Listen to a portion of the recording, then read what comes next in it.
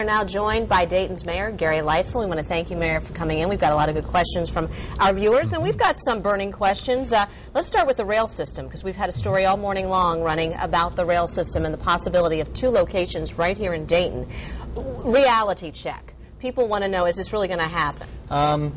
I've been to several meetings in the past about it, and it's a very good chance it will happen. It's a good opportunity. It's going to bring people to Dayton from Columbus and Cincinnati. I think it impacts almost 7 million people in Ohio. It'll give them transportation ability between the major cities. It'll create something like 11,000 jobs in Ohio. It's great. I mean,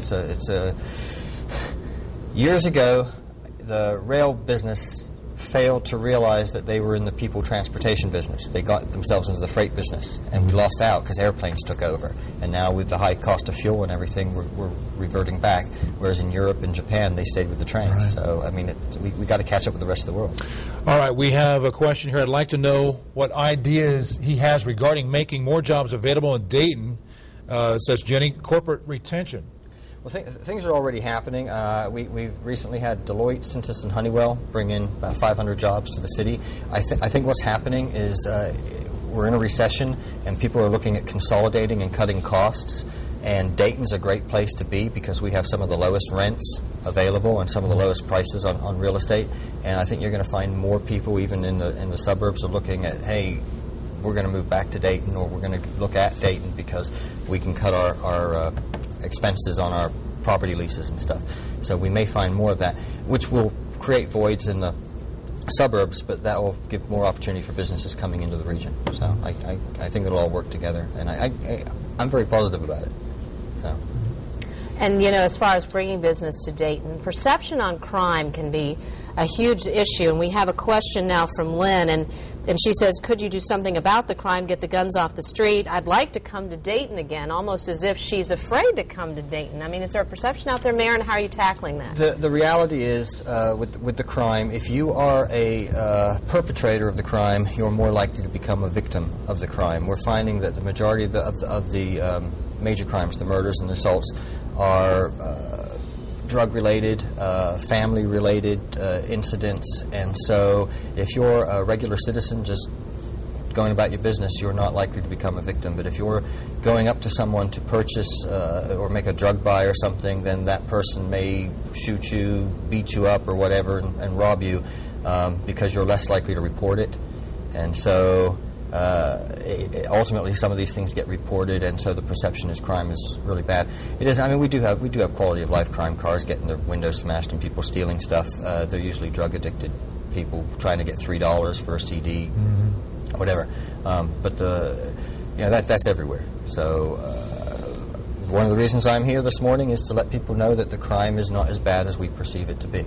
There are certain neighborhoods that aren't as good as others, but we do have some really excellent neighborhoods that would be equal in caliber to Oakwood.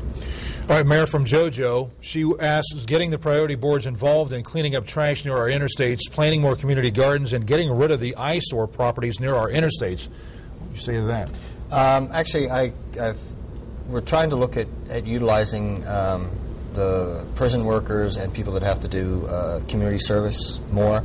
On Tuesday, I went to the Priority Board Chairperson's meeting, and I stood up and I said, gentlemen and ladies, I need your help.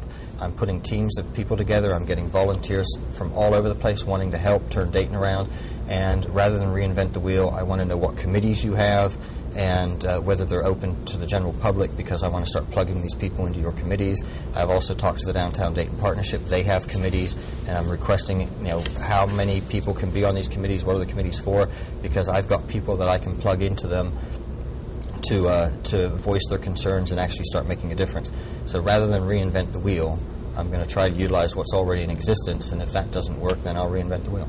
All right. Transparency in government, the huge term now. And how approachable are you, Mayor? I want to let our viewers know what is the best way to reach you or your cabinet, and we got to talk about that at some point, about the people you're surrounding yourself with.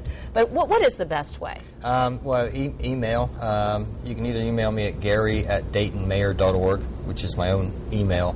Otherwise, you'd have to do gary.leitzell@cityofdayton.org, and everyone spells my last name wrong. You can call Jason 333-3653, I believe, is his number. Office number. If you call 333-3636, that's the commission office. Ask to speak to Jason. Jason is my legislative aide, and he just started last week. Okay, because you're still getting people in place, right? Well, he's the only person in the office for me. We've actually eliminated the secretary position. I don't think I need it, so I'm leading by example. You know, we talk about cutting costs and everything, and I've said I think I can do this with one person instead of two. Former mayor had two people. Well, we are glad you're with us today, and we'll do this once a month, reaching out to the mayor reaching out to you with more questions coming in February. Thanks for being with us, Mayor. Thank you. Appreciate it. Thank you, Mayor.